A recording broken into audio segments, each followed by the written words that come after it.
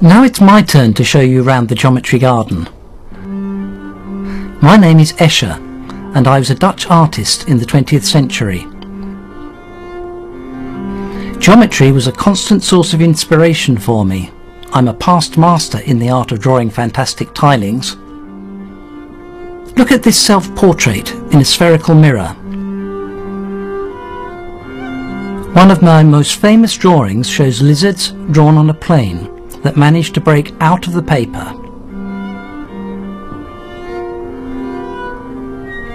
Now, perched on high, they contemplate their previous existence as flat life. To prepare ourselves for life in 4 dimensions, we are going to use the ideas behind both my engraving and a little book published at the end of the 19th century by Edwin Abbott, an English clergyman, called Flatland.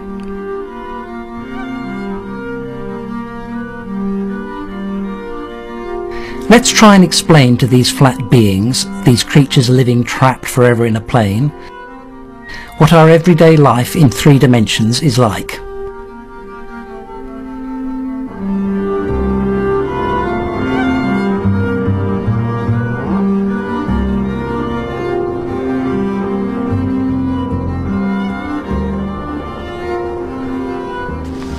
Let's imagine that one of these lizards manages to escape his miserable existence for a moment and climbs out and up onto a viewpoint looking down on his world.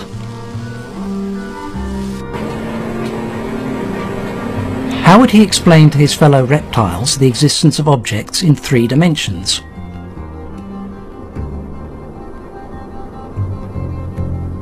As a first attempt, he could try to pass some 3-dimensional objects through his flat world.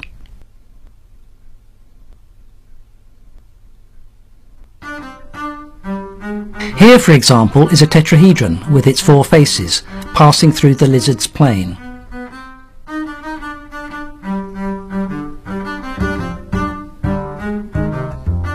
The flat creatures see a green triangle appear suddenly, then gradually shrink away.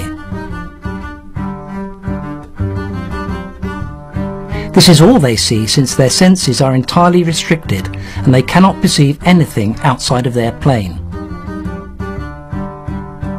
Each time that a lizard sees these green polygons appear, change shape and disappear again, he might imagine the form of the object that has just crossed his plane.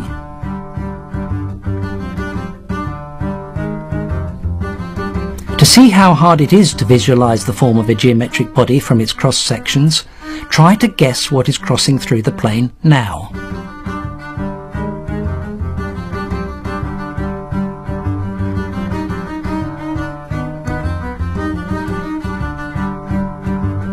A tetrahedron.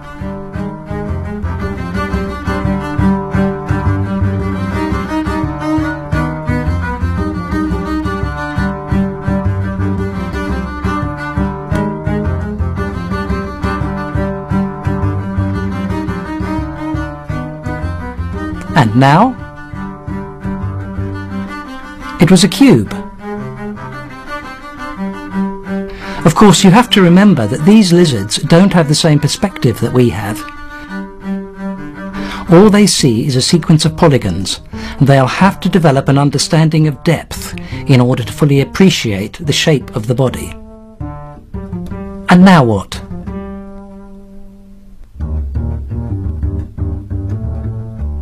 An octahedron with its 8 faces.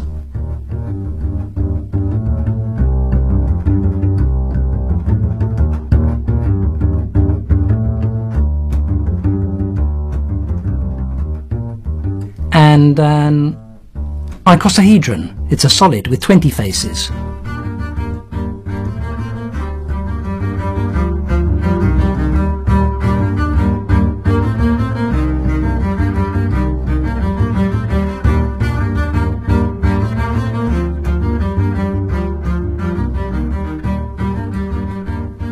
And finally, the dodecahedron, 12 faces, 20 vertices and 30 edges.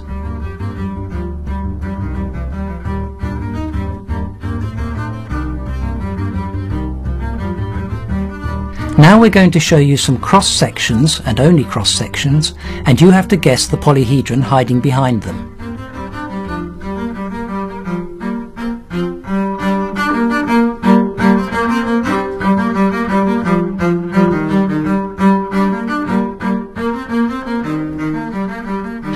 was a tetrahedron.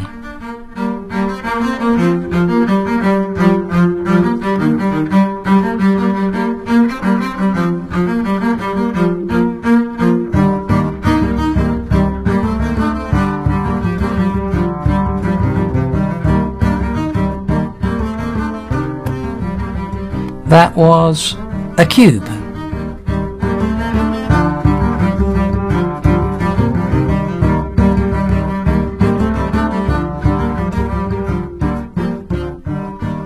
It's getting hard, isn't it? You see now that these creatures stuck in 2 dimensions have to develop good geometric intuition if they want to understand something of the 3rd dimension that we take for granted. We'll have just the same kind of problems to get a feeling for the 4th dimension. Here's a second method to explain polyhedra to our flat friends. Start by inflating a polyhedron so that the vertices and the edges are on the surface of a sphere.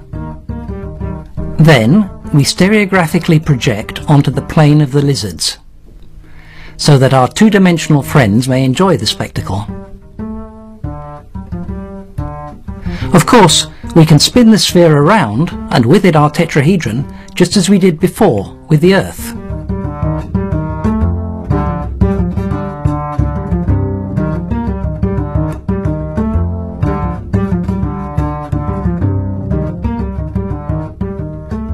Let's take a look at the cube and see how many vertices, edges and faces it has.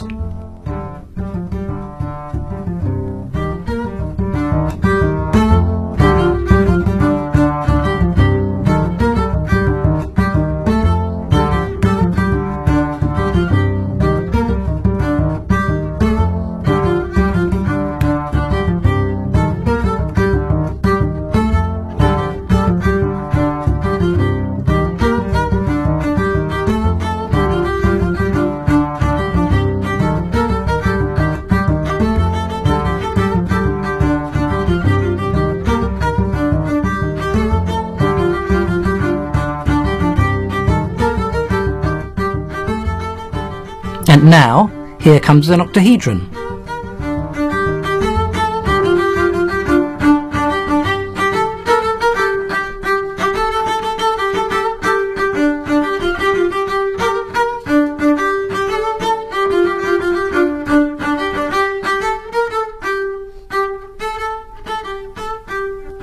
You see the 8 coloured faces. Look how the projections of the edges are arcs of circles.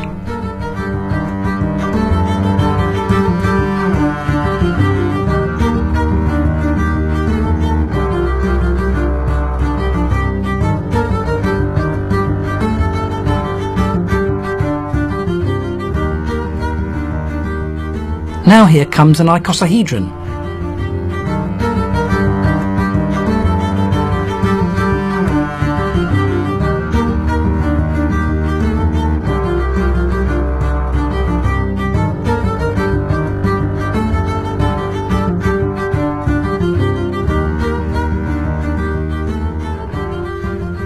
Its structure is more complicated, but it's not hard to understand even for the lizards. We can see 20 faces, 12 vertices and 30 edges.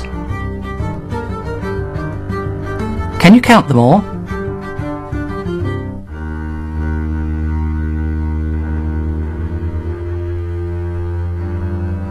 Finally, here's a little geometric jewel, the dodecahedron.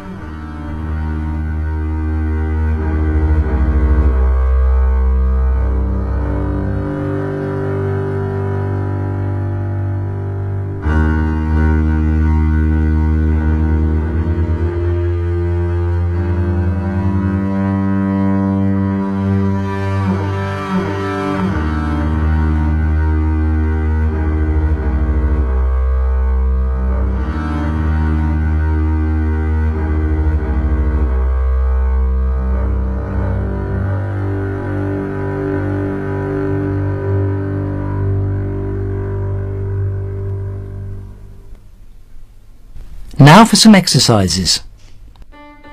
Let's take ourselves down into 2 dimensions and try to recognise the polyhedra from their stereographic projections. It's easy, isn't it? You can see the 4 faces, 6 edges and 4 vertices. There, it's a tetrahedron.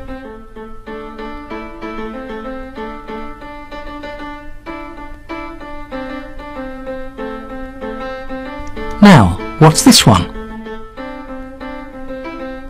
6 faces, each with 4 edges. That's right, it's a cube.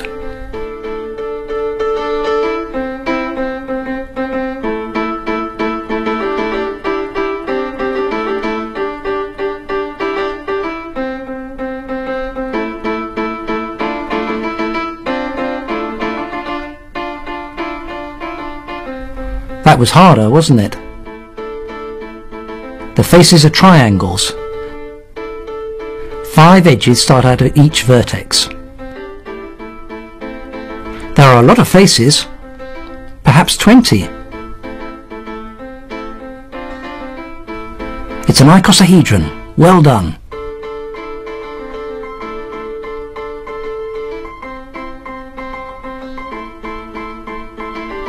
Let's look at the dodecahedron. Each face is a pentagon.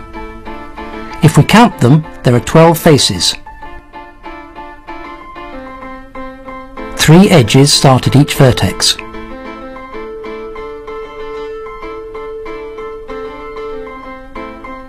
These 5 solids have always fascinated geometers. The Greek philosophers attributed a magical importance to them by associating to each of them one of the fundamental elements from which the world is formed. We call these figures the Platonic solids. So we agree then. It's not easy to get a feeling for the 3rd dimension when you're flat. There is more than one way to do this, but our stereographic projection appears to give a good idea of what's going on. Now we'll have to get ourselves ready for the 4th dimension. We're going to have to use our imagination.